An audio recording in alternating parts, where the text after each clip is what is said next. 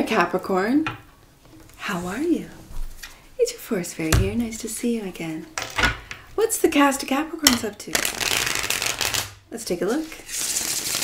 Oh, so soft, Capricorn. I love these cards. All right, Capricorn. I could shuffle your cards all day. I really could. But let's get to it. Oh, Empress mode. Look at you.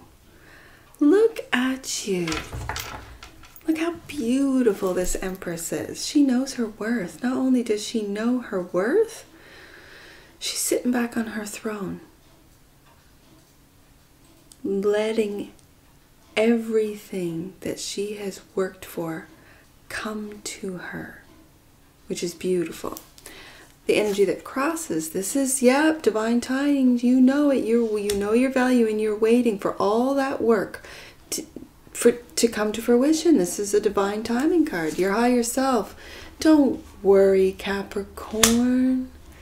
Don't worry. Your higher self is saying Capricorn's worried about that which they will receive. It's almost, and with this doubt, with this worry, with this Nine of Swords, it's not going to happen. It's kind of like Capricorn, you have to believe to receive. You can sit there pretending, looking the part. You've got all this look, this Empress look going on, but if you really don't feel that the work that you have put into whatever it is worth, and you're worried about, or you're worried about what others will think, are you worried about your numbers, are you worried about your investments, you're worried about, you could have so many worries. Your focus and foundation, patience, Capricorn, divine timing. That's all I have to say. Divine timing. In the past, there's the work that you've been putting into everything, looking directly at how much you have put into your job, into your family, into your kids, into your home, into your business, into your craft, into your whatever it is that you're creating. Because this is the ultimate creation card, the Empress. And all the work up until this point, you will receive. But you got to get out of this energy, this Nine of Swords. Look at, you're still working.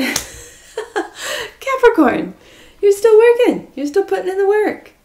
Making it look good while you're doing it. Look at you, how you see yourself. As you have chosen a different path. This is, and maybe what you're worried about, that this has always worked for me. And do you see how it's sort of bolted, like you're leaving it behind and you have taken this new staff? Both have growth. Both are viable. And yet you've turned your back on what has always worked for you, for maybe that's something brand new. And this is what you're worried about, right? For some of you. How other people see you, yeah, they see you leaving the old and doing something completely new. The Death card is no joke. The Death card is a transition. It is shedding of old. It is old Capricorn. Maybe even old values, old belief systems, old, and rebirthing something completely new. That's no joke. Hope and or fear. This is a hope that what you're manifesting. But if, Capricorn, if you worry, you will manifest what you're worried about. Look at you, Capricorn. Queen of Pentacles. The Queen of Pentacles for me is the minor to the major of the Empress. We start off with the Empress, and so this is your higher, this is like the archetype, right? The Empress archetype. The divine feminine, divine mother, the creator. And then this is the everyday, the queen that goes to work, the queen that takes care, the queen that, you know, cooks the meals and cleans the house and takes care of the kids and does the laundry. This is the queen that does the everyday things. This is the minor is the everyday. And the major is the archetypes, right? So it's We start off and end off with Capricorn all day long. This is a Capricorn read. Look at you, Capricorn. That which you might not see is karmic and cosmic justice. That which you've put in, Capricorn, you will receive. But I'm really curious about this Nine of Swords. What are you worried about, Capricorn? Let's go deeper. This is a fantastic spread here, Capricorn. Look at this. Wow. Capricorn. Wow. Okay. Like, we've got, let's just count. 1, 2, 3, 4, 5 majors.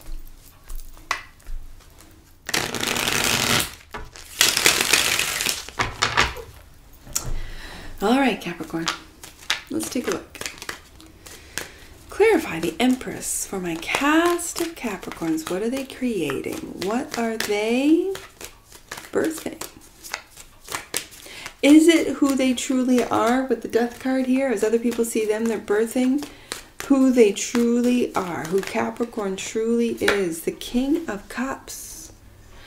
The King of Cups is clarifying the Emperor. I said Emperor. Wouldn't surprise me if he comes through the clarifiers. The King of Cups. This is maturity. This is Scorpio energy. So where for you, for any of you, where is Scorpio in your chart? This King of Cups is really, and it's the balance king for me, it's really balancing out your head and your heart. It's really balancing out the ability to, I'm going to say, because it's Scorpio energy, to transmute negative energies, which is what your higher self is experiencing, into positive energies. Yes, and looking into the future with the Three of Wands. You are looking into the future with maturity, with love, with devotion, with loyalty to you, Capricorn, to what it is that you're creating, to what it is that you're birthing and putting the work into it. Now, what are you worried about, Capricorn? You're worried about your creativity with the Knight of Cups. And I'm almost hearing it's not good enough. There's always room for improvement. Capricorn needs to work harder. Oh, Capricorn, but having the strength to really take a look at, sort of like get out. It's almost like, oh, what book is it? The Untethered Soul. I'm going to put that book in the description box below. That book really is a beautifully written piece that allows you, teaches you to take a third-party perspective, to take yourself out of your mind and listen to what you tell yourself, which is the Nine of Swords. These worries. What are you worried about, Capricorn? What is it that keeps you up at night? Are you worried about your kids, about your spouse, about your parents, about your employees, about your coworkers, about your bosses? What is it, right? And that's just in your personal. Are you then worried about worldly, political, economical worries? Really, the Strength card is having the strength to see through the veil, which, Capricorn, I know you can. Having the strength of character to believe in your Knight of Cups, which is your creativity, which is the Empress right here. What is that you're creating? And having the strength to believe in divine timing. Temperance. Emotionally walking away from all expectations. And I'm going to put this right underneath this King of Cups, because the King of Cups is mature enough not to get into the petty, into the sort of emotional tit for tat kind of energy, right? If there's stuff going on at work, if there's stuff going on between, friendship groups or family that you're just not interested in because you're waiting for divine timing. And not waiting in a when is it going to come sort of way, because that's a worry, but just having belief, having this real grounded sense of knowing. Yes, Six of Six of Pentacles, of looking into the future, and also for a lot of you being patient with yourself. That what you put in, and we've got the 6, 7, and 8 of Pentacles. What you put in, you will receive, and it's learning how to receive and be patient with what is coming your way. Knight of Pentacles is clarified by, this is envy for a lot of you. The 5, the battles, and defending against it. Yeah, defending and believing in that which you're working on, and not really paying much attention to these squabbles, to this envy, to this, why does Capricorn have this? Why does Capricorn do that? Why does Capricorn go on vacation? Why does Capricorn have a nice car, a nice home? And how come? Because she works hard. Capricorn works hard. So this is really just slow and steady energy of the Knight of Pentacles, and the 7 of Wands is about believing, defending that which you're creating, defending. For some of you, your emotional maturity can be perceived as cold. I'm not going to lie to you, Capricorn, you have your reputation for being very cold and calculated. But this is, for me, emotional maturity, that you are not going to get pulled into these lower squabbling vibrations. It's just not a thing for you. So this is standing up for what you believe, but also standing up against those that pretended. The 6, oh, great job, Capricorn, we're so happy for you. And then the next card is the 7 of Wands, which is when you're now defending against those 6 wands that in the previous card were giving you the accolades. So, and the card before that is the 5, where there's a lot of battle, there's a lot of envy, there's a lot of jealousy is what I'm feeling at the work that Capricorn has put into something, and now she's sitting on her throne. Both thrones of the major and minor, right? 8 of Pentacles, the Lovers. You have made a choice. For some of you, it could be work. For others of you, it could be a Scorpio. For others of you still, I got Scorpio twice. It could be a Taurus, a Libra. Again, those are just zodiac signs that it could be. I got Virgo on the table. I got another Capricorn on the table. But I'm really feeling that you have chosen to put yourself first, because the Lover's card for me is the choice card, and it is choosing. Who do you choose? I believe you have chosen yourself and your craft and what it is that you're working on, and your independence right there, the 9 of Pentacles. Yes, beautiful. All right. That very clear. How you see yourself is choosing a new path with the 2 of Wands, making plans, looking out into the future as the 3 of Wands does. Oh my goodness gracious me, and being patient. Being patient, Capricorn, with the Temperance card. And I knew he was coming. I knew the Emperor was going to show up. When I called the Empress the Emperor, so I wouldn't be surprised. And here he is. And that's how you see yourself, as the boss. As you see yourself as being patient for that which you have worked hard on to come to fruition. With the 7 of Pentacles, that's exactly a waiting card. That's a divine timing waiting card. I've got 3 of them on the table now, Capricorn. And for some of you, it could be being patient with this death and rebirth process. Yeah, you are completely detaching from,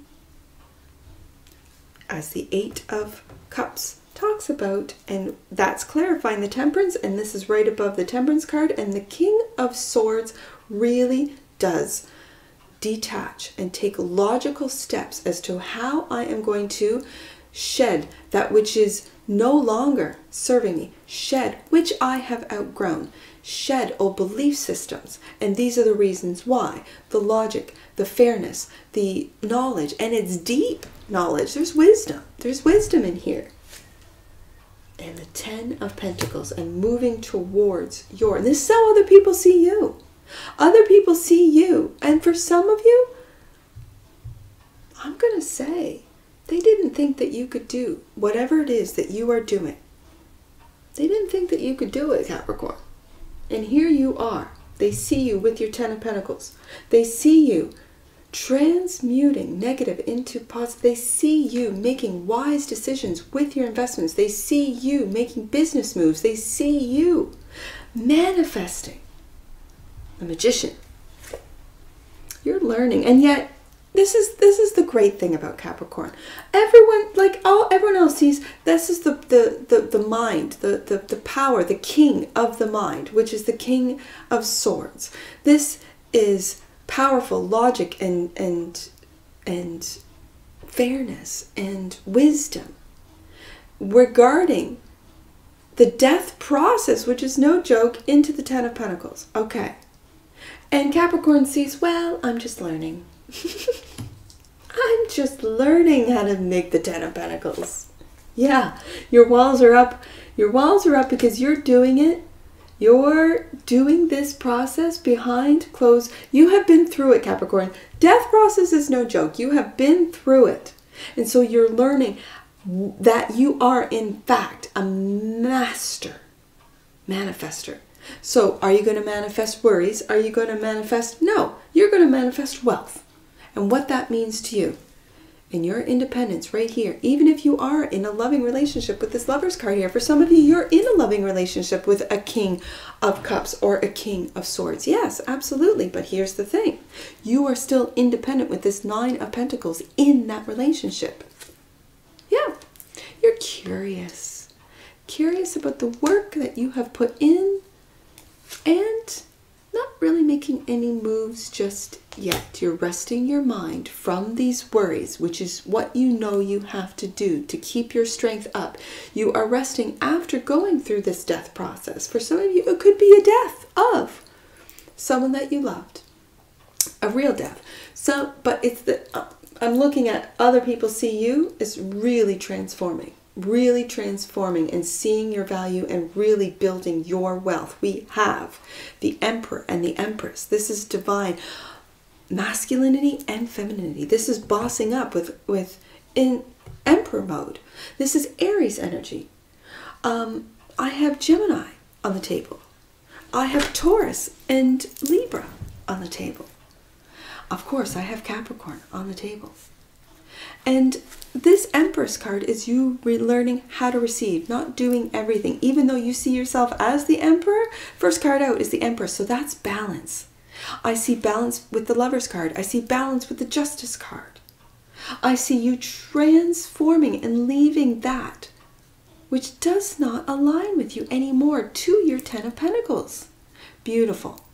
Your higher self is really warning of you of being overcritical of what it is that you're creating, of your creativity, and having the strength to see, to take a look at how you talk to yourself, at what you think about, because what you think about, you bring about. Now, the bottom of the deck. Yes, just know that cosmic justice is coming your way with the Seven of Pentacles, which is the crossing energy and clarifying the justice. You have to be patient, Capricorn.